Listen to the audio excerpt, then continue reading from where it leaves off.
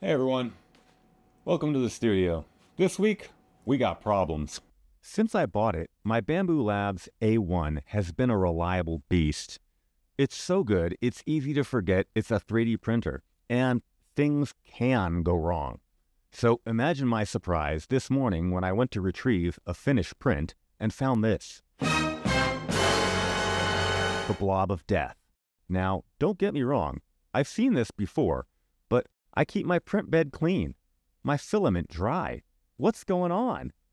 So I started doing some research and discovered what might be the fatal flaw in the process that allows this to happen, and how I plan on returning to a time when this sort of thing didn't happen to me.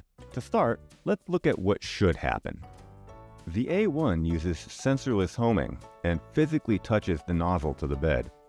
This allows the printer to get an accurate Z regardless of factors like using a new nozzle or thermal expansion of the print bed.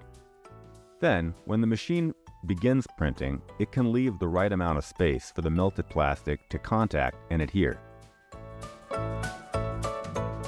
However, despite all of the nozzle wipes and filament purges, what can happen is that during homing, a bit of filament can ooze out and harden, especially with oozy filaments like PETG.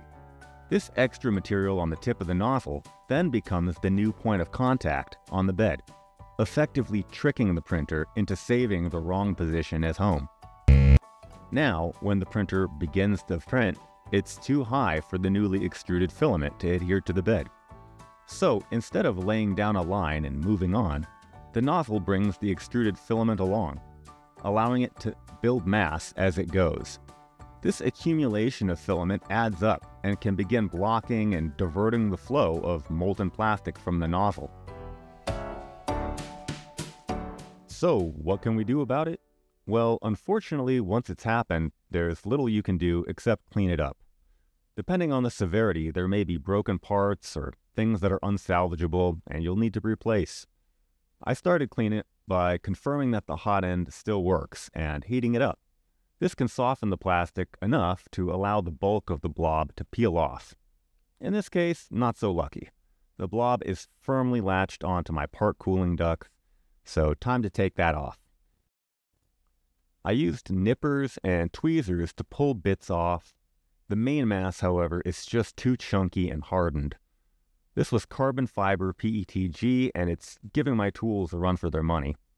After unsuccessfully attempting to cut it into smaller parts, I brought out the big guns, a soldering iron with a sacrificial tip, which I used like a hot knife to remelt and break up the blob.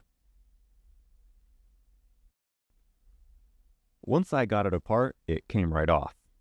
Just look at all that coming off the plastic. Those are nasty fumes. I did this with the windows open and a fan on high. Luckily, it didn't appear that anything was actually broken. I installed a brand new spare nozzle anyways. This installed nice and easy, and with a quick test print, confirmed we were back in business.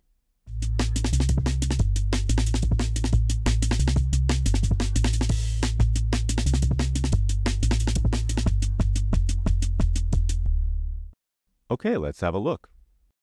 Some of the stringing and defects could be a result of the time-lapse setting, which I had turned on for this print. Not the best, but at least it's working. So, that wasn't fun.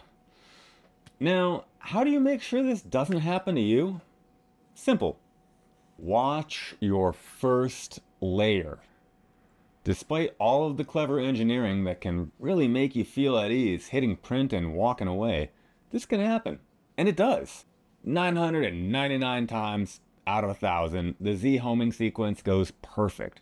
But all it takes is that one, and if you don't at least check the first layer is going down nice, you don't know. And while this isn't the only way the blob can occur, this specific problem sure does seem to plague Bambu Labs machines. So, what do you think? Does this issue change your opinion of the Bambu Labs A1? Or Bambu machines in general? Or do all of the other pros outweigh this con? Let me know in the comments. As always, thanks for watching. I've got a big exciting project planned for next week, so can't wait to see you then.